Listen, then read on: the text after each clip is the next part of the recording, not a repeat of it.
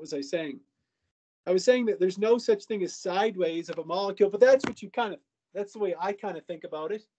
You know, is you're kind of looking at it sideways, and then you can tell that there's a difference. So it's almost like you're standing and you're looking at the molecule like this or something. Anyhow, that's neither here nor there. But hopefully that helps you out a little bit. And it really shows you how having a model kit in organic chemistry can be pretty darn helpful.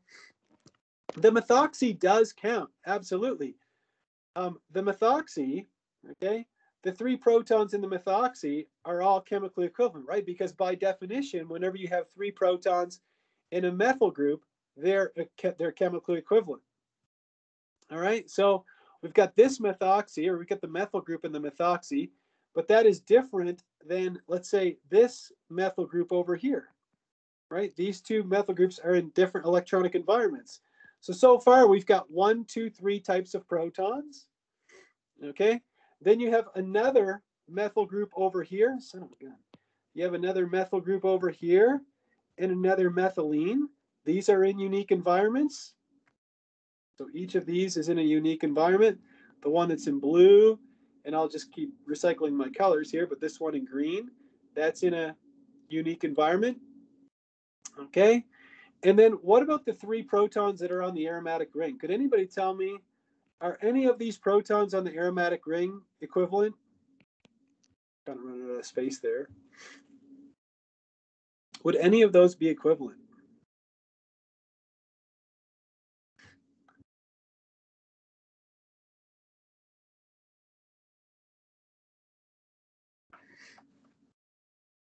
Right, none of them are equivalent. There's no reflectional symmetry and there's no rotational symmetry. So you have 3 unique protons. Okay, so I'll just use different colors here.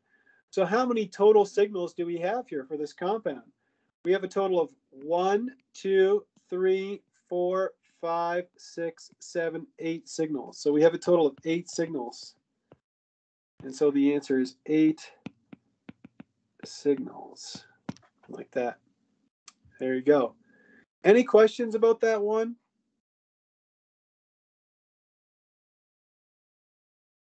Just give me a thumbs up if you follow me. If you don't, feel free to ask me a question.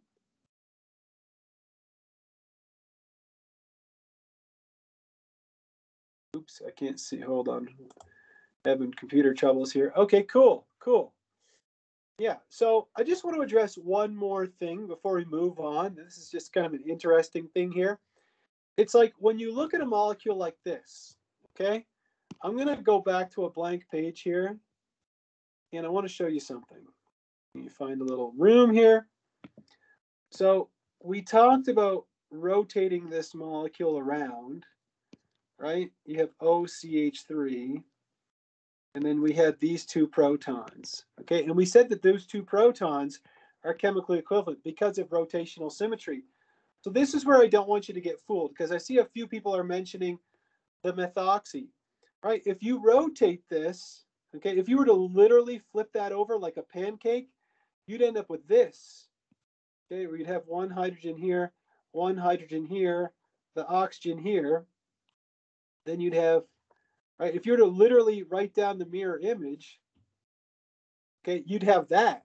That's the mirror image, okay? But remember, there's free rotation around this bond, right? There's total free rotation around that bond. So this is the same thing as writing it out, okay, like this. Okay, it means the exact same thing, right? Because we have free rotation around that bond. If it still isn't clear for you, I mean, what if you wrote it out like this? If you had all your pi bonds and then you said oxygen, carbon, hydrogen, hydrogen, hydrogen, like that. Okay, that's a methoxy group. Now if you rotate it around, right, now you can clearly see that the mirror image is identical. Okay, so don't be fooled just because the methoxy is over on one side. I mean, those are just letters that we use to represent atoms. If you shrink yourself down to the atomic level, I've never done this, okay, and I'm never going to do it in my lifetime, but if I could shrink myself down, I guarantee you that there's no letter C's and there's no letter H's and there's no letter O's. Well, good, Kelly. I'm glad that helped. Good. All right. All right, Ant-Man, yeah. It would be cool to go down and see, you know, things at the atomic size, but unfortunately we're unable to do that. Anyhow, all right, good. I'm glad that clears things up. Anything to clear things up for my students. And again, it's not easy, is it? If it was easy, as I know, you know what I'm going to say, right? At the end of this class, at the end of any class with me, you could always write a short novella, you know, of Mr. Dion's sayings, right? And one of them is, if it was easy, anybody on the street could do it. And it's not easy, okay? Let's look at the next molecule. I'm going to redraw it because I don't know why I pasted these in so they're so dang close to each other. Why don't I just go back to my blank document and we'll take a look at it there. So let's find some space. And the molecule is this. This would be called para-methyl anisole would be the name of the compound. That's neither here nor there though. And we've got a methyl group down here. Okay, first question. This is not meant to be a difficult question. I just want to test you guys. This methyl, there's two methyl groups in the compound, right? There's a methyl group I'm highlighting in yellow and one I'm highlighting in green. Are those two methyl groups chemically equivalent? Yes or no?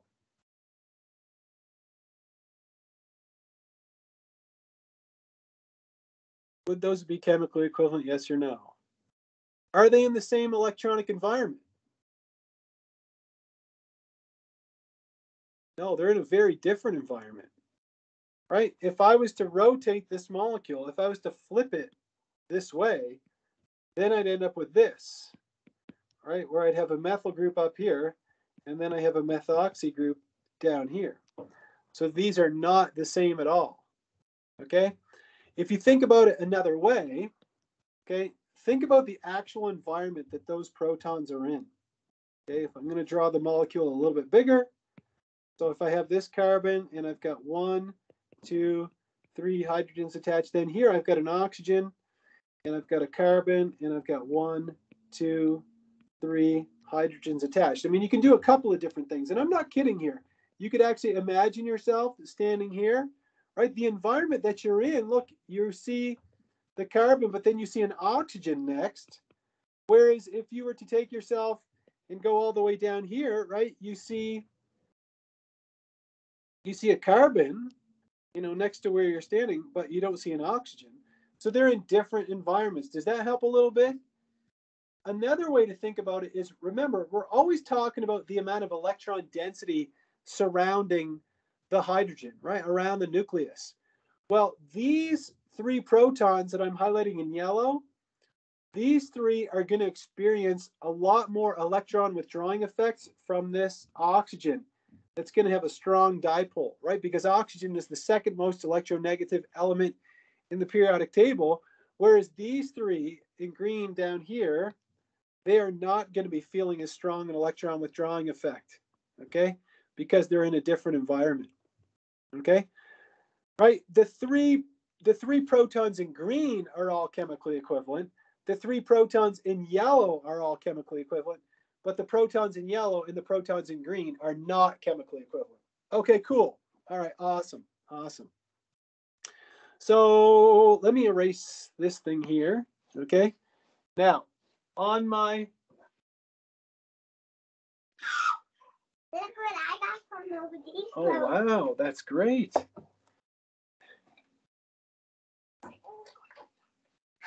Okay.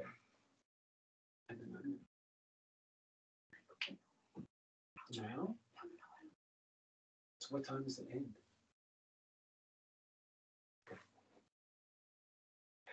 Sorry about that interruption from my family. Yeah, so here, I have a question for you guys. And again, it's not an easy question, but I want you to think about it really hard. If I have these 4 protons on the aromatic ring highlight that I've all drawn in black, how many types of protons are there? The aromatic protons that I have in black. Are all 4 of them unique? Are there 3 types? Yes, absolutely.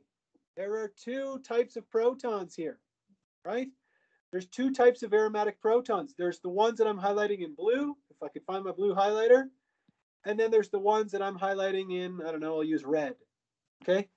How did you know that, Bruno? Right? Because I'll draw them in here, right? if I draw these two protons and these two protons, the two that I'm highlighting in blue are identical, are chemically equivalent, and the two that I'm highlighting in red, yes, exactly. You guys follow me 100%, right?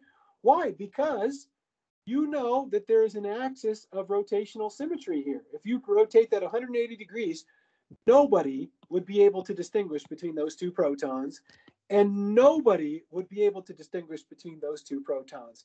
However, the reason that the ones in blue are different from the ones in red, why? Because if you try to draw a line here and rotate that, there is no rotational symmetry that way. Capiche, caposh?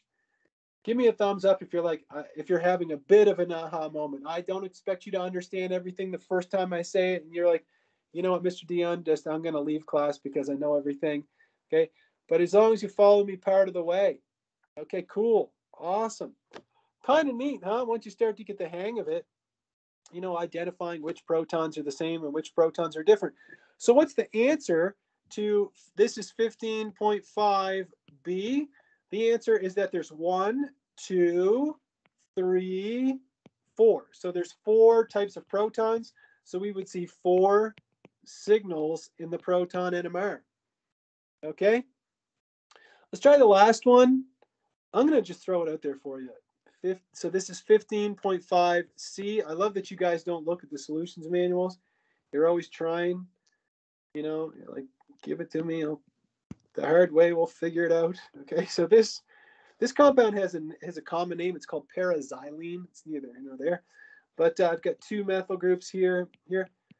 Okay, if I just was to ask you flat out, based off what you've seen so far, could anybody tell me how many signals you would see? And just guess. If you're not 100% sure, go with your gut, okay? Would anybody be able to tell? Yep. Mm-hmm. Yep. Absolutely. Okay. My students have all figured it out. The answer is 2. You would only see 2 signals here. 2 signals. Why? Can I ask you a different question? How many axes of rotational symmetry are there in this molecule? How many? How many axes of rotational symmetry? Exactly. There's 2 of them, aren't there? Yep, 100%. 100%. There's an axis of rotational symmetry this way, but there's also one this way. Right? There's an axis of rotational symmetry that way. All right. There you go. Kind of cool, huh? So what are the signals, right? We know that these 2 methyl groups are chemically equivalent, but we also know that this time all 4 aromatic protons, they're all chemically equivalent. And so we only see 2 signals. Awesome.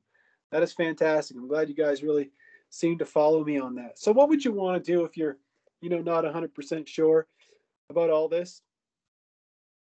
You're going to have to do some more practice problems. Another thing you can always do is a replacement test. That works. But you see how if you're able to identify the axis of rotational symmetry and the plane of reflectional symmetry, it makes things a little easier. It definitely does. Okay. Now look, if I make a model of this compound, I'm going to make one really quickly here. So just give me a second. So let me just go back to my camera here. Just give me 2 shakes of a lamb's tail. Just jump back here. There. So here's that compound that we were just looking at. Here it is. So it's called paraxylene. Okay. You see that you have an axis of rotational symmetry this way. And then you have one going this way. Okay. Another thing you have is you have the plane of symmetry too, right? Let me figure it out like that. But there's a plane of symmetry in the molecule too, which again, it's harder for me to demonstrate with a model, but hopefully that clears it up. So yeah, models can be really powerful. Really, there's a reason that there's people that are literally experts in molecular modeling. I actually worked with a lady who was an expert in molecular modeling, and I would sometimes go into her office and she would have